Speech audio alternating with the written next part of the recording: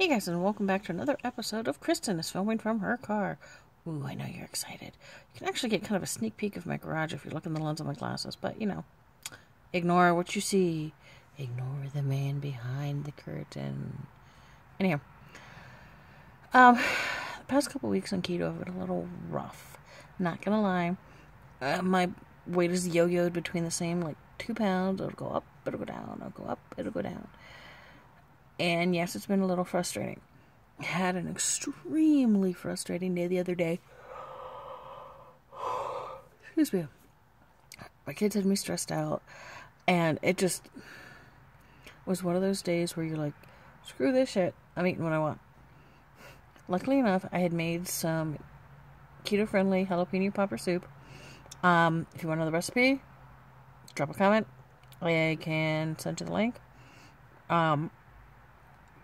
Or I'll post a link. Something like that. Excuse me. Jalapeno popper soup. It was delicious. Rich, creamy, spicy. It's gonna make your ass burst into flames afterwards. But it's so good. Anyway. Well, that day I was so super incredibly stressed. And instead of coming home and opening up a bag of chips or opening up some other not so good for me food, I went to my keto friendly soup. Blew through my macros. But instead of going to the junk food, I ate the good stuff. Which, bonus. Anyway. Last time I weighed, I was at 291, so that means so far my total weight loss is 29 pounds. I have 1 more pound to go for this goal, this next goal, which is pretty awesome. See how it goes. Tonight we had the rosemary butter chicken. Shall we play How Many Times Can Kristen Yawn? Anyway.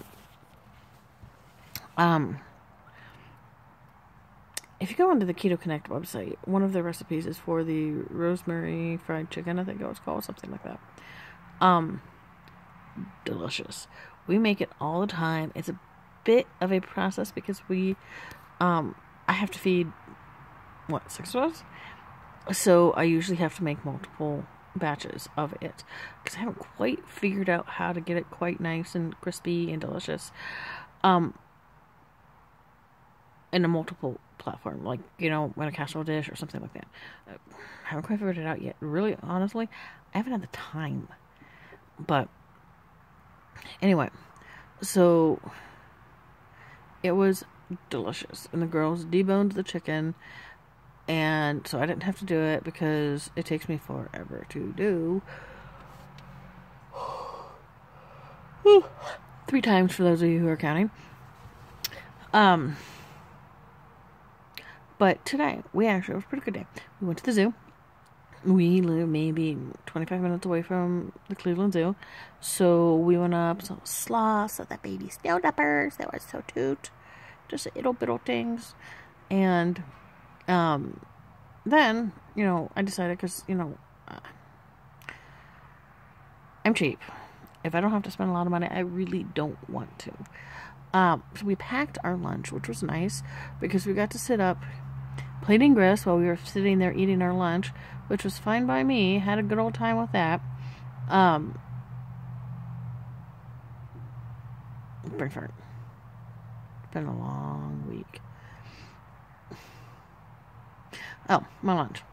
Packed a bunch of rotisserie chicken that I had pulled off the bone, and put in some spinach leaves, 2 kinds of goat cheese, had a bunch of LaCroix.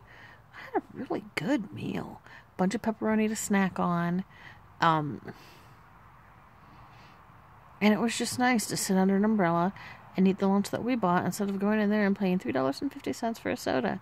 No thank you. Yeah, not my plan. Anyway. I was pretty tickled to see my weight actually drop down a little bit more. We'll just have to go and see how it goes when I actually weigh in for this weight loss challenge, which I have to go and double check and see what the word is, but it'll happen. Anyway, like, share, subscribe, whatever you want to do.